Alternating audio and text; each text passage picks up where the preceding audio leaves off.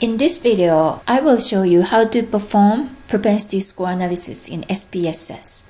We want to analyze effect of SLE on colony calcification. Both SLE and calcification is coded as binary variable. So first, we are going to create propensity score.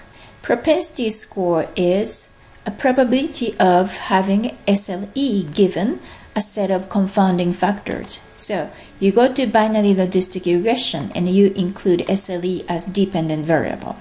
Okay? So here you put all potential confounders. And what are confounders? Confounders are the factors which are causally associated to the outcome. Okay? So you need to, based on your clinical judgment or biology, to judge which factors are causally associated with outcome variable. You can't look at a bivariate analysis, and you can't check graphs either. Okay, you're not allowed to look at data. So we know age is strong risk factor for calcification, and gender is also. And put the BMI and let's say back years of smoking, hypertension, and I put the race. This is a binary variable for white versus non-white race.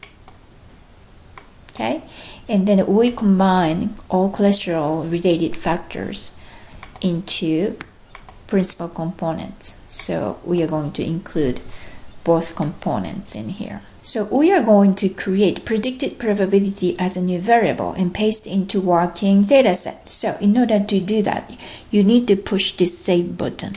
Okay? And then everything you see in this save button, and when you click, an SPSS is going to create the variables. Okay? And then paste into working data set. So here we want to create predicted probability. So this is a predicted value and probability. So that's what we need. And then we click continue and click OK.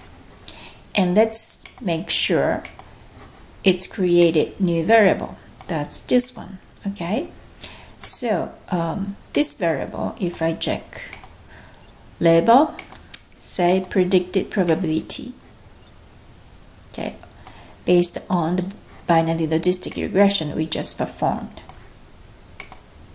Alright, so that's this one.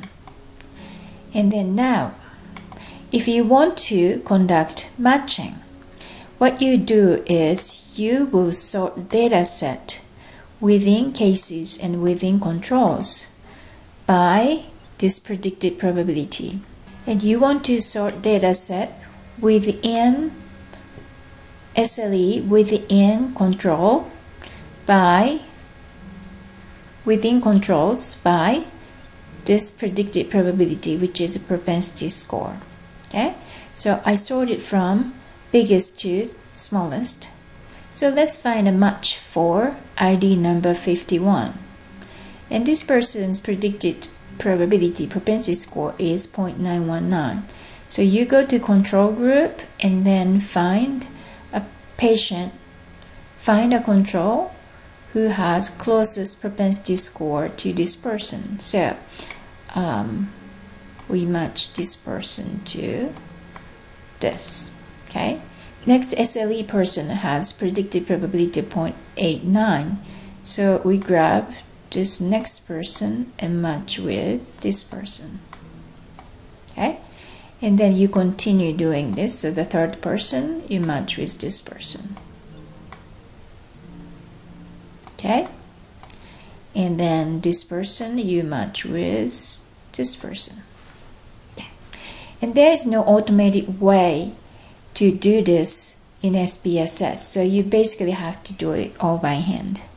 If you don't want to do that, and please let us know. And using our software, we can do this in a matter of 3 seconds. So instead of matching, and today we will do propensity score adjustment. So now we perform analysis, main analysis analyzing effect of SLE on calcification. So you go to binary logistic regression. So instead of SLE, now we put the calcium as a dependent variable. Okay? And then let's take all out. Okay, So we need to see the effect of SLE. So SLE gets in, and we put the propensity score. Okay, so propensity score replace all covariates. Okay, so let's click OK. Okay, so after you control for age, sex, BMI, hypertension rates, and pack years of smoking through propensity score, adjusted effect of SLE is 5.39 in terms of odds ratio, and which is highly significant.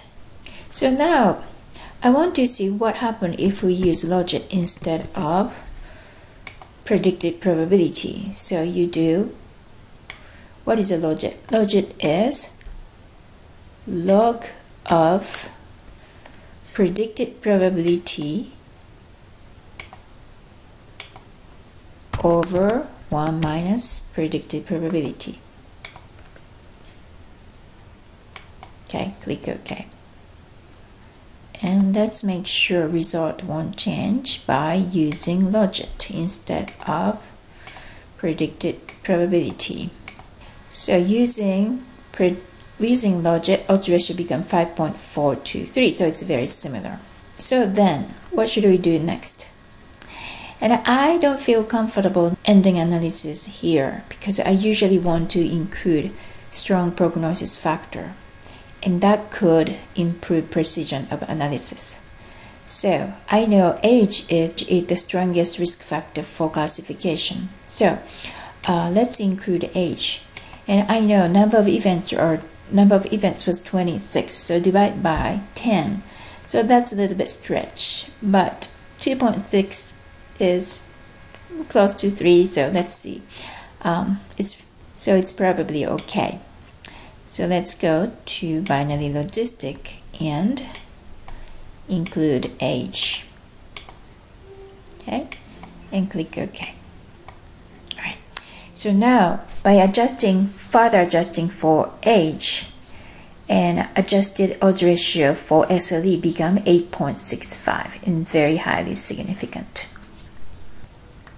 So some of you may wonder, using propensity score, and it's should control for bias, and the age was included in the propensity score, and then further including age, it changed odds ratio dramatically. So why is that?